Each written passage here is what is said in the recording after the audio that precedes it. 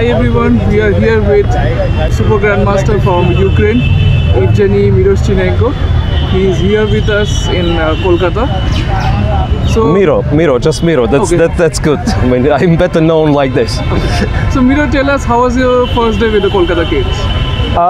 Well, it wasn't that easy, right? I mean, the simultaneous we played, it was, well, it's a little bit pity we ran out of time, but it is an interesting experience. What especially is interesting that you have like very, very little kids. And you know, usually when someone brings a little kids to simultaneous, you think, okay, they are very, very big.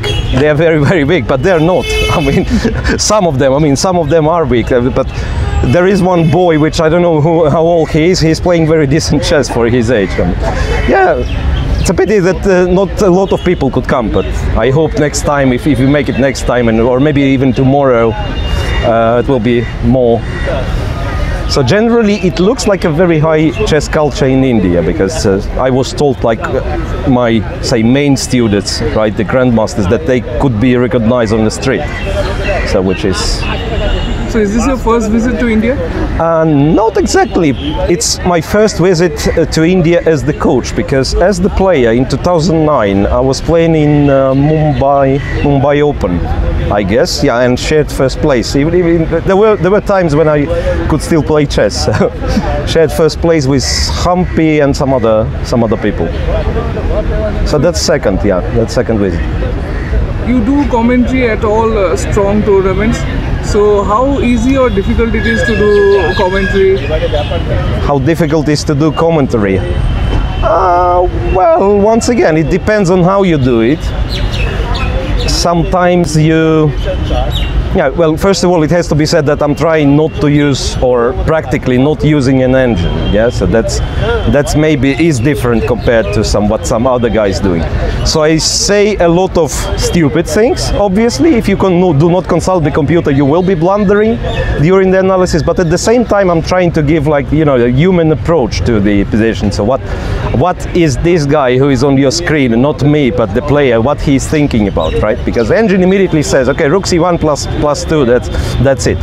Yeah, so I'm trying to give the human approach to those positions, so how the players are thinking, how they pick the moves.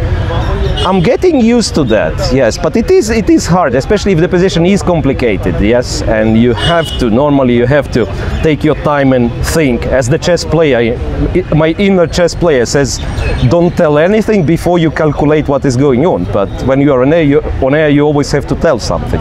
So here comes, from this point, so some mistakes are coming. But in general, I enjoy this, like explaining what's going on and so on. It's a different, I would not say that it's easier than playing chess, in a way, but it's a different kind of tension, right? So here you have to be awake and talk for many, many hours, but you're not that much responsible for the result of the moves you are making. Player, coach or commentator, Miro, which one do you prefer the most? Well, I think I used to feel best in my life, you know, when I was a player. When first time I won Ukrainian Championships, I was like 25 years of age, and I was very serious about becoming like a top player. But that's maybe because I was young. So I really, as for now, I do try to play chess from time to time, but it's terrible, I can tell you. I mean, I'm still not that bad, but the feeling compared to those, you know, like really the moment when I was in form and everything, it doesn't really leave you with a good feeling. So for now, yeah, commentary and coaching intelligent people, if I'm allowed to put it this way, because yeah, I really like the way it was here, that people came and they are asking questions, they are really interested in what you are telling them.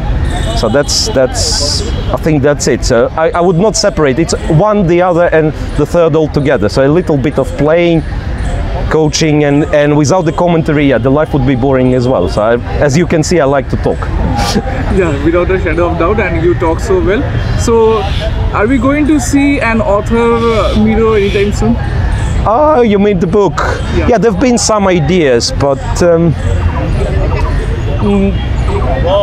not say, let's not in the nearest future, let's put it this way. Yeah, I do have some ideas on what I can tell people. I don't want really to make, you know, just another opening book, because I'm not that good at openings, and I could do something, but I don't feel like it will be my real contribution. I do have some ideas what I can write about, but yeah, it will take some time. Yeah. What's next for you after this India? After India, well, not yet sure. I mean, there are training camps here and there, and even in Moscow, I'm working online as well. Yeah, in Moscow, where I'm based, I also have some students. So, but major events, well, looking forward to comment on Olympiad, but I'm not yet officially invited. I mean, I've been told that I will be there, but I'm not yet officially invited. So I'm sure you will definitely be invited over there, because we would love to hear your commentary during the Olympiad Games. Before we leave, one last question I have for you. You have 2 secret students over here, we got to know. So would you like to reveal their names? Secret students, well, I don't know. From Kolkata, this city. Yeah. I mean, maybe let's make it like a little quiz. So 2 guys who are not yet grandmasters, right?